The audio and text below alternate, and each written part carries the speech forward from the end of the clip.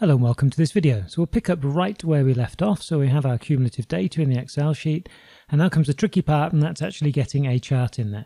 I'm going to delete off all of this comment stuff so it's all just a little bit smaller. So we're going to write a couple of functions in here. The first one we're going to call def get line chart. That'll take in a book, a start row, an end row, a labels column, a data column, a title, and a sheet name.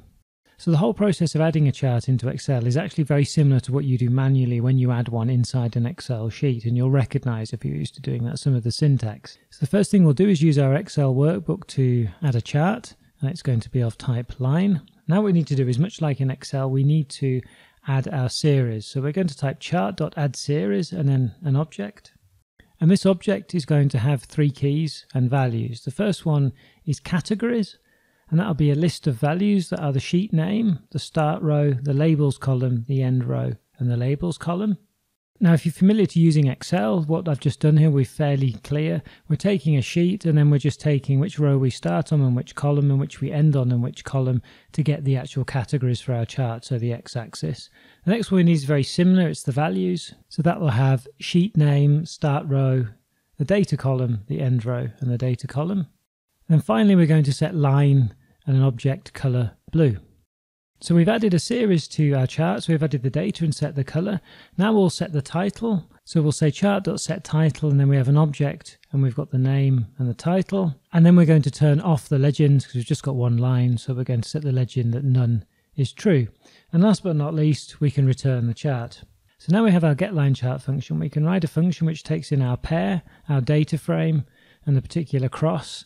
And then we can write this data to a particular workbook. So we'll call this function addChart, and that takes in the pair name, the cross, the data frame, and our XLS writer. We need to get a workbook, so we'll type workbook is equal to writer.book. We need to get our particular worksheet, so we'll ask our writer for its sheets and the one with our pair name. And now we'll get our chart, so we'll say that our chart is equal to getLineChart, and then we'll send in our workbook. The start row is 1, remember they're 0 indexed. The end row is simply the number of entries we have inside our data frame. Remember it's 0 indexed, so this works out quite conveniently. And the labels are column 8 and the date is column 9. Remember in our Excel sheet, column 7 was H, that has the indexing. So we've got the times here, which are column 8, and then column 9 is then J. The title can then be the cumulative gains for our pair name and the particular cross. And then last but not least, the pair name itself we'll send into the function. So now we've got our chart, what we can do is we can insert it, and we'll insert it at K1. And that's all we need to do to have our chart added to the Excel sheet. So down in add pair charts, we need to actually call this function, otherwise nothing's going to happen. So we'll say that add chart, and then we want to send in our row.pair, because that's the pair name, our row.cross, temp all trades, that's the data frame, and then the writer. So I'll run that script, cross my fingers, it seems to have run. Let's see what we have then.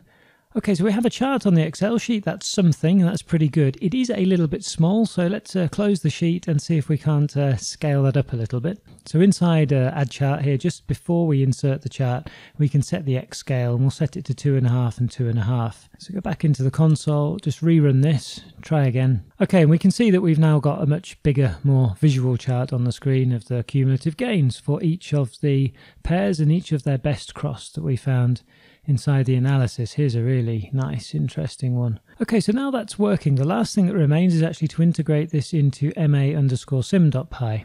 A couple of videos ago, we added into process results this create Excel here with a final df. Well, now the create Excel is actually taking in this all trades as well, so we need to refactor this slightly. So what we're going to do actually is we're going to return the final data frame from here, and we're going to return the all trade data frame from here. And I'm going to cut this create Excel from here. Now down at the bottom of run, we'll say that the final df is equal to what was returned by process results, and all trades df is equal to store trades results. And now we can create our Excel with the final df and the all trades df. So I'm going to go into the console then and run ma_sim.py and leave that running, and then cut the video and come back when the simulation's finished. That seems to have run and finished. We have our familiar number down here. So checking the Excel sheet then, and you can see that things seem to have run and worked okay. So that's it then for this video. We've already come quite a long way, and you deserve to pat yourself on the back if you've stuck with it, and especially if you were beginning and hadn't seen any of this before, because it really is information overload. What we're going to do now is we're going to collect more data. So we're going to write a script that can collect us a lot of historical data and also at different granularities. And once we've done that, we can move on to testing more complicated strategies, maybe where we have take profits and stop losses, and we step through the price data in a much finer granularity than just doing start and end like we did with the moving averages. So thanks very much for watching. Your comments are always welcome on YouTube or via email. I've had quite a few emails, especially last week, and see you in the next one.